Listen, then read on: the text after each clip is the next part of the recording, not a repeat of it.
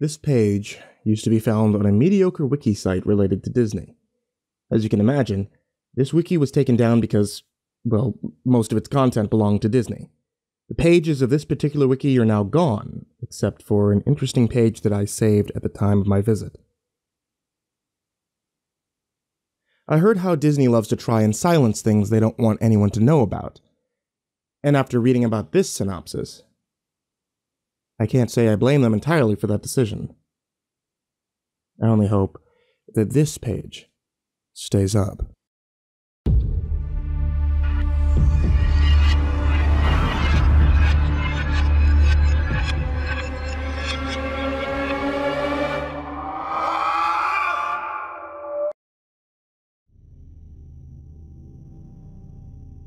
Mickey's Best Friend is a controversial 10-minute cartoon that was shown in theaters on November 15, 1929. It was later banned and isn't allowed to be shown again due to its history of kids requiring constant attention after viewing its content. The cartoon was animated by UB Works, with music composed by Carl Stalling. It isn't even available to anyone who wants to complete their collection of classic Mickey cartoons. It was originally intended to be a Halloween-related short which revolved around Mickey and Eustace, an anthropomorphic dog character.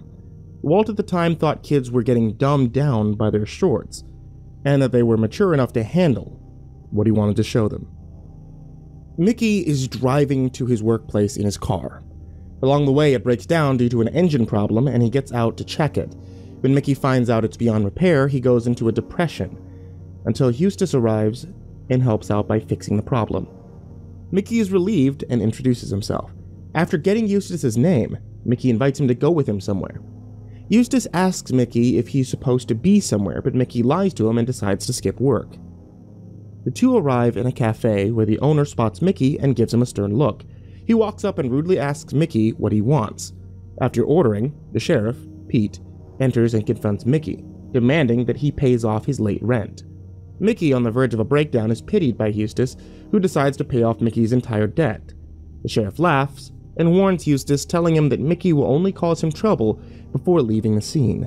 Mickey, relieved that he's off the hook, hugs Eustace in joy. Mickey leaves the cafe with Eustace and begins to introduce his new friend to the local residents through a bunch of different scenes. They don't care, and they walk off. The last resident they speak to begins to chuckle for a bit and warns Eustace that he should be careful about that mouse. Eustace tries to get an explanation on why this person holds a grudge, but the resident is nowhere to be seen after his warning. Eustace asks Mickey why he's smiling after the reception he got, and Mickey admits to Eustace that he hasn't had friends before, and that Eustace is his first pal. Eustace feels bad and seems to be hiding something with a guilty expression. Mickey and Eustace, in a bunch of quick scenes, stop by a theater, play a game, and go atop a mountain viewing the scenery. Afterward, Mickey shows Eustace his home in hopes that he'll live with him. It's here where Eustace starts feeling bad for the mouse, but finally admits that he has to leave. Mickey is in shock, and assumes that it's a betrayal, like all of the other relationships he's had. Eustace tells Mickey that he isn't pleased by the town, and especially the residents, and is going to search elsewhere. He apologizes to Mickey and gives a few encouraging words before finally heading out the door. Mickey rushes and grabs Eustace by the leg and pleads to stay, but Eustace shakes his head. Mickey decides that he can't lose his only friend, and he knocks him out with a rock that he's found on the ground. The next scene shows Mickey walking down the stairs to his basement. He turns on the lights, where Eustace is tied into an operating table. Eustace is still unconscious. Mickey begins to sob and act apologetic. He talks to Eustace through his state, telling him that it has to be this way. He constantly shouts out that he can't be alone anymore, and finally, he grabs a knife from under the operating table and begins to work on him from off-screen. After Eustace finally awakens, it's revealed that he's no longer anthropomorphic, but is in fact a real dog. He begins to freak out and can only make barks. During the freakout, it switches to first-person mode and we see Mickey entering the room. Eustace no longer seems scared the moment that he sets eyes on Mickey. Through the mouse, He feels like he needs Mickey and finally pounces and licks him. Mickey tells Eustace that nobody will ever know about this and how it will be their eternal secret. He tells Eustace that he'll be known as Pluto until they part. The scene switches to Mickey's home and zooms out. The sheriff's laughter is heard along with the residents who had warned Eustace about Mickey in the first place. While Disney was inspired to make a Halloween-themed short of the beloved mouse, characters were created and made up on the spot, which would later become official characters.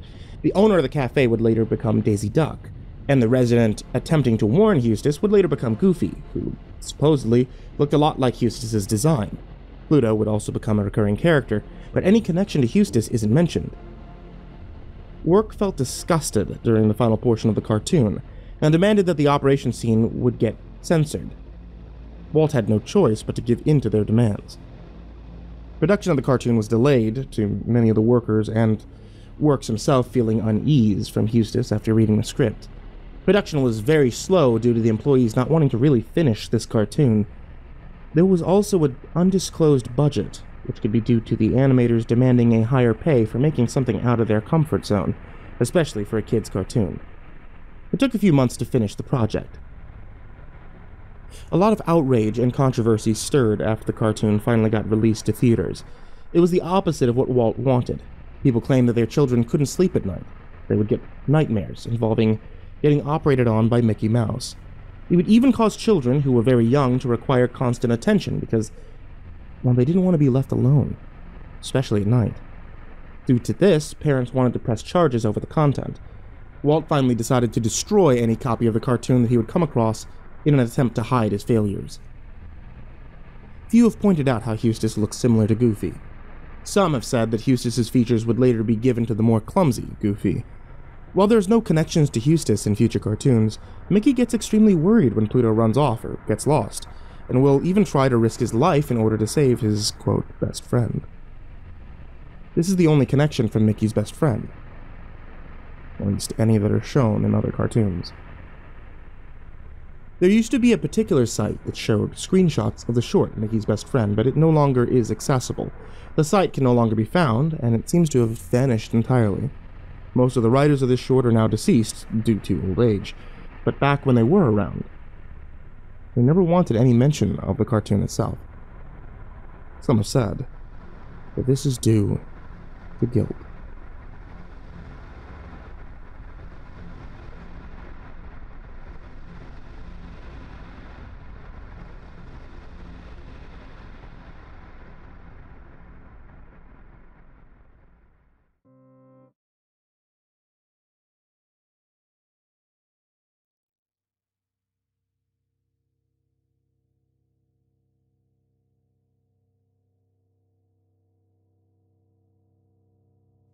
Hey there kids, it's me, MrCreepyPasta, and once again I just wanted to tell you thank you so much for watching tonight's video.